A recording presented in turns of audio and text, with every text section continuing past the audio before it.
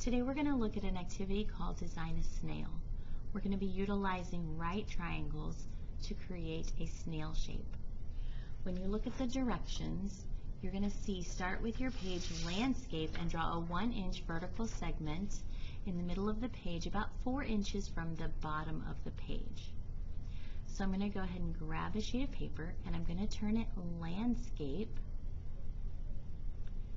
I'm going to grab my ruler, and about in the center of the page, I'm going to put my ruler up where the 4 inches is aligned with the bottom of the page in the center. And then I'm going to mark a 1-inch segment. It's a good idea to label that segment just so you remember it was 1 inch. Alright, then the next direction we're going to have is we're going to use a protractor to create a 1-inch segment extending from the top at a 90-degree angle. So from the top of my segment, I'm going to take my protractor, I'm going to line it up with my segment, parallel to my segment, and then I'm going to put the center at the top of that segment. Then I'm going to look at the 90 degrees and I'm going to make a mark on my paper. That's going to measure or align where I need to align the ruler.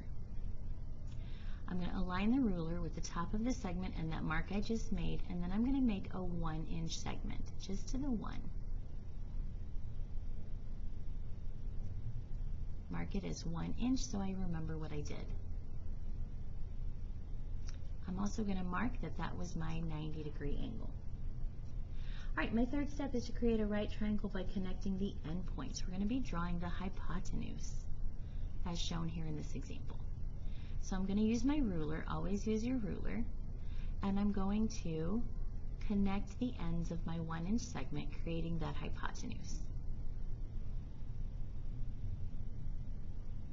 Now, just so I know how long my hypotenuse is, it's a right triangle, so I can use the Pythagorean theorem, a squared plus b squared equals c squared, where my two legs are both 1, and I'm trying to find the hypotenuse c. So 1 plus 1, right, 1 squared is 1. That's 2 equals c squared. I have to unsquare it, so I'm going to square root, and I'm going to leave it as that exact answer. So I'm going to leave it as the square root of 2 equals c. I'm going to mark that in my picture, the square root of 2. Alright, then going on, the next step from the bottom, the unmarked corner of the triangle, we're going to use a protractor to construct another 1-inch segment perpendicular 90 degrees to the hypotenuse of the triangle. So to that hypotenuse I just drew, that square root of 2.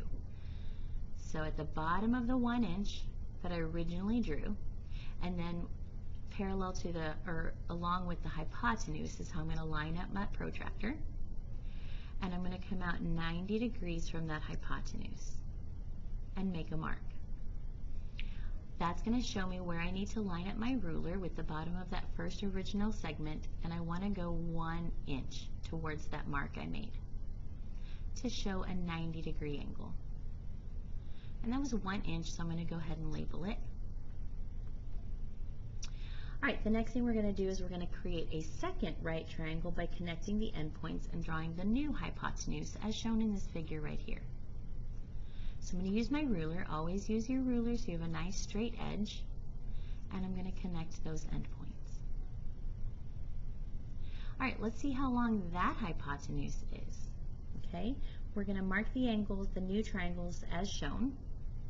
So I just need to add that mark in the center that I haven't added, that arc. Okay, and then we're going to notice this is not to show congruence, it's just kind of to help us so we don't line up with the wrong section. Okay, what is the exact length of this new hypotenuse? And then we're going to label our side lengths. So again, a squared plus b squared equals c squared. This time my two legs for my a squared are going to be the square root of 3 and the 1 inch. When I square the square root of 2, when I square the square root of 2, the square cancels out, so that's just 2. So 1 plus 2 is 3 equals c squared. I need to unsquare, so I'm going to square root both sides so that I get the square root of 3 equals c. And I'm going to label that in my picture. The next thing we're going to do is from the unmarked corner of the triangle, we're going to repeat steps 5 through 6 until we have a hypotenuse that is the square root of 17.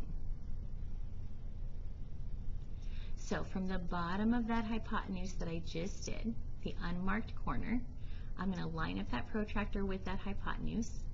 I'm going to mark 90 degrees, and then I'm going to make a 1-inch segment going from the bottom of that hypotenuse towards that mark that I just made, so that I make a 1-inch 90-degree segment.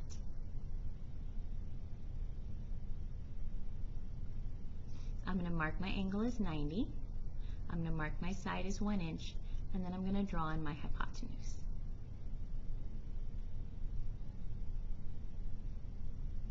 Alright, so now when I look at this one, a squared plus b squared equals c squared, my two legs are going to be the 1 inch and the square root of 3.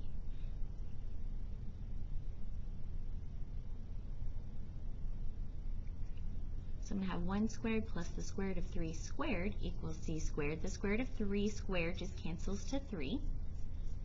So 1 plus 3 equals c squared is 4 equals c squared. I'm going to unsquare root. When I unsquare root, notice I have the square root of 2, the square root of 3, the square root of 4. So there's a pattern there. So I know next I'm going to square root of 5, and then square root of 6, and then square root of 7, and so on and so forth. Remember, we're going to be going to the square root of 17, at least. Okay, but a unique thing here at the square root of 4 is we know that c is going to actually just equal 2. So this is a really great place to kind of pause and see if we're on the right track with our measurements, because this should be 2 and our units are inches.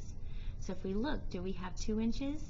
Yes, we have exactly 2 inches. I'm on the right track. So if you're a little bit off, that's okay, as long as you're not like off by more than 1/4 of an inch or so. Okay, so again, I'm going to continue this process. I'm going to line up with that bottom corner of the hypotenuse, mark my 90 degrees, then towards that mark that I just made, I'm going to line up with the bottom of the hypotenuse, mark a 90-degree segment, 1 inch, mark my 90, and then sketch my hypotenuse in. And now I know that this hypotenuse is going to be the square root of not 2, 3, 4, but the square root of 5. Okay?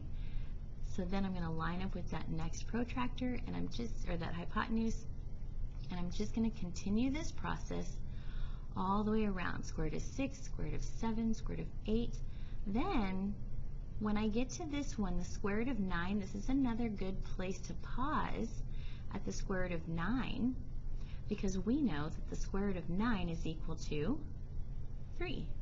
So I can pause here and I can check to make sure that that's 3 inches. So I'm going to grab my ruler, and I'm going to look and make sure that it lines up with 3 inches. I am on the right track.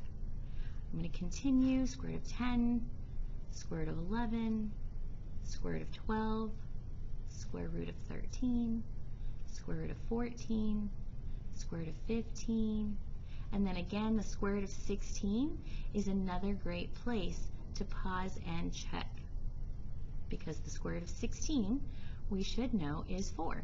So I can check to make sure that that is 4 inches. So I can line up my ruler and see, am I at 4 inches? Yes, I am perfectly at 4 inches. Again, if you're a little bit off, that's okay. We're all human. Okay, then I'm going to continue. Remember, we're lining up with the hypotenuse. We're going to line up that protractor with the hypotenuse and the 1 inch segment, mark our 90, and we're going to make our 1 inch segment. Bottom of the 1 inch and the hypotenuse, make a new 1 inch, and then connect to the center, and we know that should be the square root of 17. Okay, remember the square root of 17 was our goal. was to get to the square root of 17. So at this point, I am done with my snail. However, if you want to close in that gap and you want to fit one more in there, I am perfectly fine with that. So you can always add one more in there just to close that up, line up with that hypotenuse, mark your 90-degree angle, make your 1-inch segment that is perpendicular to the hypotenuse that you last drew. And when you close it, depending on how accurate you are, it should line up pretty close to the beginning, or it might overlap it just a hair, and that's okay. Square root of 18 for me. Okay, once you're done, then you can turn that in, or if you're interested in getting some extra credit, you can decorate it. I've seen people use this right side up, upside down, to the side, however you want to decorate it. But if you do, for extra credit, give your snail a body, decorate and color it, you will get some extra credit added to this assignment. For an example of kind of what you're looking for, you can always Google cartoon snails and you'll see lots of examples. Here's one that is turned in by a student a few